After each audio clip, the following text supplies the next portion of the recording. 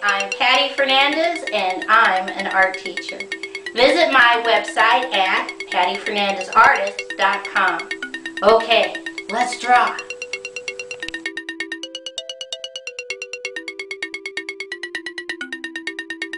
Today's project for climate change is a tornado. So the first thing I'm going to do is take one finger at the top and I'm going to put a dot. And I'm going to start on the dot and I'm going to start way out, curved line, keep going.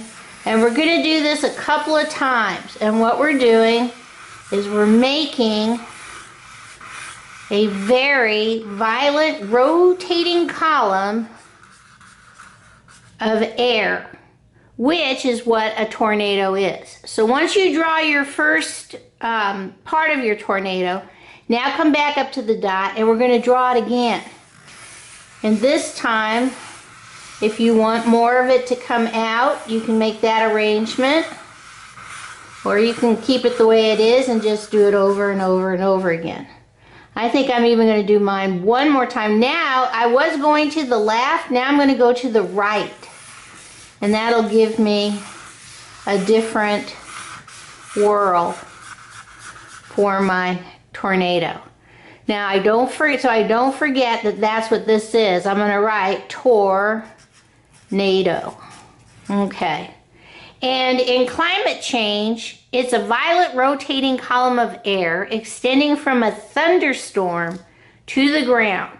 And what it does, it uproots trees, destroys buildings, and hurls vehicles hundreds of yards. So I'm going to start off by just doing a wavy line, connect. And I'm going to come over here and I'm just going to draw straight line, diagonal. And then I'm going to go straight line, diagonal. And I'm going to come down over here and I'm just going to draw wavy line, connect. But I'm going to draw two diagonal lines, connect. Over here, wavy line, two diagonal lines, zigzag at the bottom. I'm just going to draw a curved line, and then I'm going to draw a curved line up and zigzag, curved line up and zigzag, curved line up and zigzag. Down below that, I am just going to draw straight line, connect.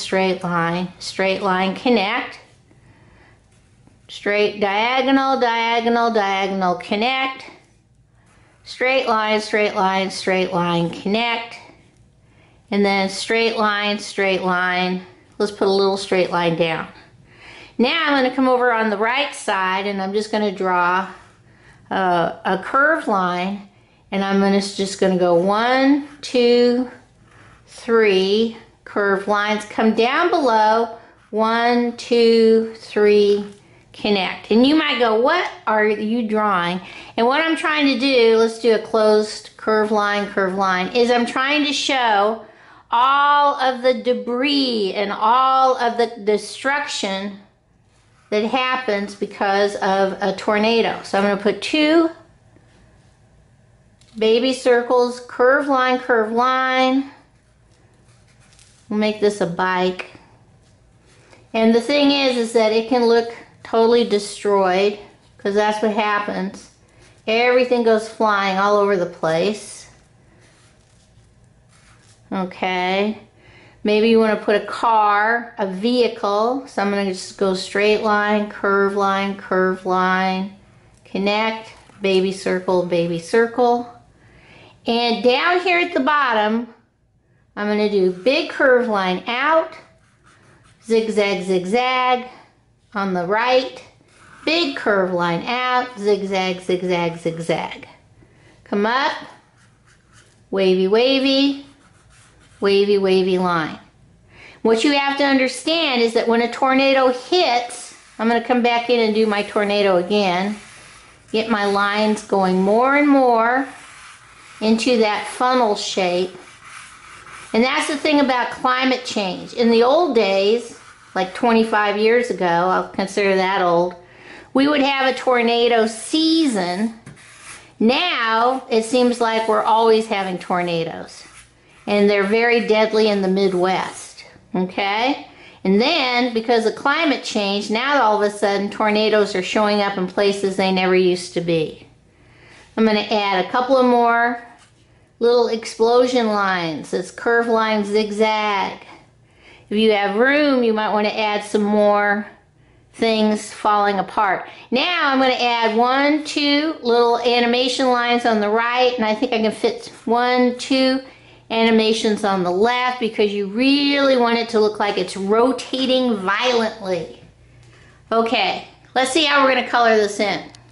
Okay, the first thing I'm going to do is I'm going to take my brown and I'm just going to add some circles of color, rotating color on my tornado because it's wind, but it picks up all the dirt. I'm going to add some animation lines in brown and bring it down to the bottom. Now I'm going to take the brown again, and wherever I have a black line, I'm just going to draw a brown line right next to it. Because like I said, it's windy, it's the wind, but it's really also a very, very dirty wind because it's picking up everything in its path. I'm going to do my tree trunks brown. I think that's it. Okay. Next, now the next parts, you can do any colors you want. Because this is the purple, and I'm just doing any color I want because it's just all the trash that you would see flying all over the place. I'm going to make my bicycle down here orange. And this little part up here orange. Some of this I'm making some color choices just so it's not too boring. I'm going to use my dark green for my treetops. Now the other thing about climate change is that we can predict tornadoes, but they're coming so much closer than they used to. Okay, down here, this debris I'm going to make yellow, and this debris I'm going to make yellow, the trashed out part. I took a light green for this building, and like I said, you can make these colors any colors you want. Did a little red door. Okay, and little blue car, black wheels. Okay, the destruction from one of these is pretty incredible. Okay, now because I want my background to look equally as crazed as the actual tornado, I'm taking a gray and I'm going around the whole entire outside part of the tornado with a gray loop-de-loop line. Just circle, circle, circle. And this is to show movement. Now, if you want to, you can add more things flying around. You can add first responders, you can add people, you can do whatever you want. The main emphasis is going to be that violent rotating column of air that we have right here. Okay, let's see what this looks like all colored in. Okay, here's my tornado all colored in. And this is because of climate change. Okay, bye-bye.